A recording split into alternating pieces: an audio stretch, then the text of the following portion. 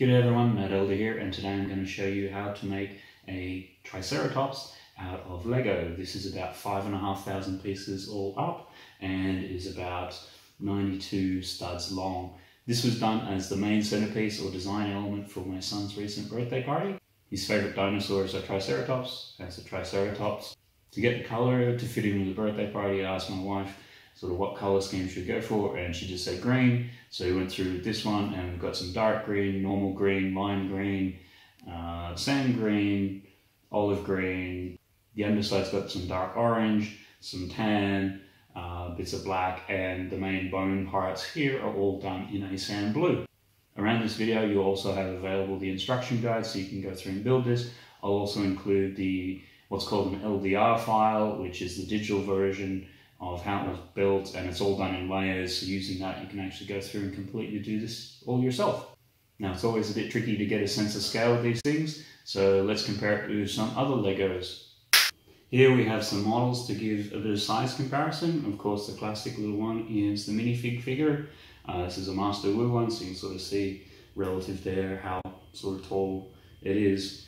On the bottom here we've actually got three 32 by 32 green base plates. So you can sort of see it is quite a long model. Compared with some of the other sculptural type ones which have been able to build, this is a custom Master Wu. So you know, it's roughly about the same height. And a custom cupcake holder comes out to about the size of its back. And around the video you also have instructions on how I've made these. So if you want to build those alternatively, do that as well. Whereas compared to the Statue of Liberty, which was released in the early 2000s, this is me doing a white version of it. Usually it's a sand green. It only comes up to about tablet height there on how tall it is. Or in comparison to some of the Lego car models, we've got a Ghostbusters Lego car down here, which is slightly larger than a normal car, but again, just gives you a bit of an idea in terms of sound. Now through the magic of editing, we can get this all gone. And we're back.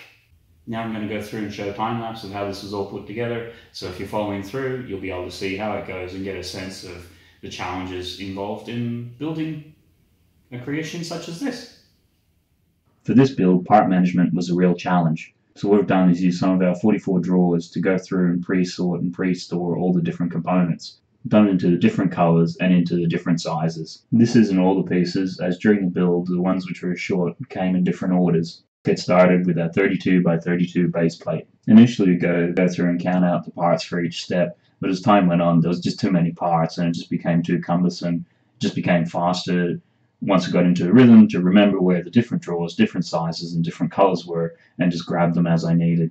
The dinosaur party theme was settled months in advance, and I was just thinking, oh, I'll just do a Tyrannosaurus or something like that. So I'd been mulling over a Tyrannosaurus design for months in my head and having a good think about it and had most of it sorted. Then I thought I'd just better confirm with my son, at which point he told me that his favourite dinosaur was a Triceratops, and he'd really like a Triceratops. So a silly rookie mistake of not confirming with the client what their actual brief was. It gave me about a week and a half to design it, source the bits, build it, and put it all together.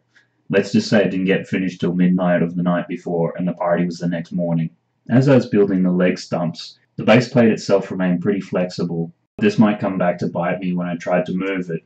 And maybe I should be building a solid base like there is in the Statue of Liberty Lego set. But once I put in these Technic 1x16 pieces with holes, with studs double jointed, it gave the model a lot of rigidity and all of a sudden it was very solid. For the build itself, I just wanted to keep it with simple, solid bricks and not get too fancy or complicated, which I used with Technic pieces, which were the bricks with holes in them and some pins. I also used some 4x6 Technic pieces with open centers. They are shown here in blue. They were placed in such a way that the weight would then be taken from the main part of the body and transferred straight down through the legs to try to give it maximum stability. I also used 2x4 bricks with pins, as shown in grey here. This helped keeping the frame rigid and transferring the weight from the upper part of the body into the frame and then down to the legs to the ground.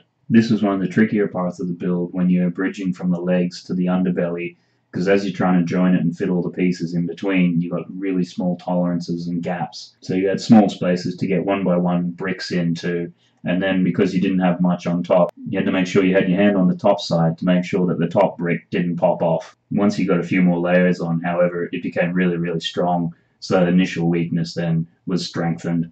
Here adding in another Technic frame which goes all the way out to the tail and then all the way So a bit like a seesaw or a teeter-totter, you've got the head part being balanced by the tail.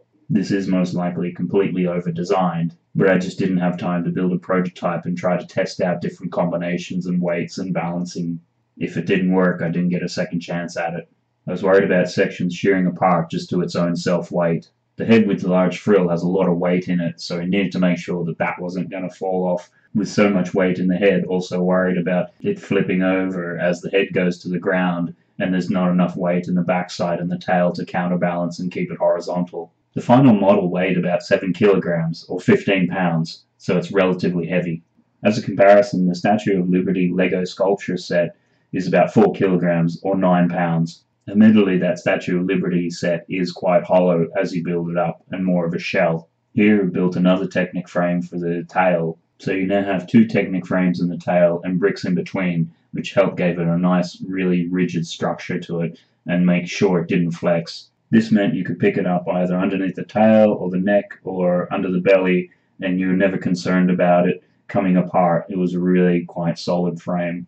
I designed it in such a way that you had an outer skin and an internal solid core. At times I may have gotten a little too economical with the outer skin, and the inner core made up of the orange and red bricks is probably way too much and could be quite easily hollowed out. Deciding on the scale of this Triceratops was a balancing act between how many parts are you going to be using and then also getting enough definition for the model to actually look decent and have a presence about itself. It ended up at about 92 studs long.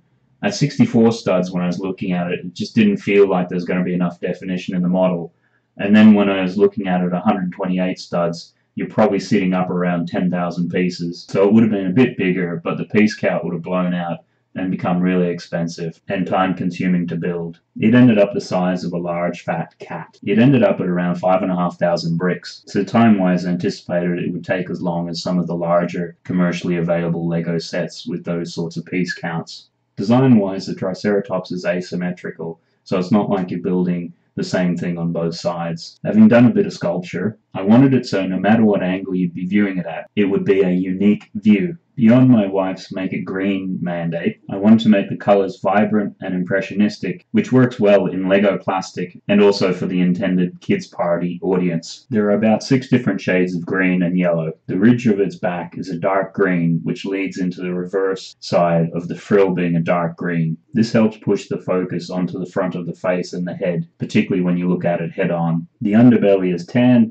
and dark orange predominantly. The toenails are tan to help try to give a little bit of detail down in the lower foot. The 3 main horns are done in a sand blue, along with the smaller bony horns protruding out from the frill. Eyes have been understated with a small 1x1 black brick. Provided around this video is the source LDR file which I used to build this. I mainly used a program called LDCAD, which can be downloaded free off the internet. As the video shows, this is mainly built up in layers. Each of the 53 steps represents a layer. Steps 20 through 23 show you how to build up the mouth region. With the bricks in the LDR file shown in the speckled black copper color, this can actually be done in any color, as it's the internal core. In the video, I've done it mostly in orange, red, and a bit of blue. There are a few of the speckled black copper pieces which do poke through to the skin, but they'll be pretty easy to spot once you're building them. So don't make these too much of a contrasting color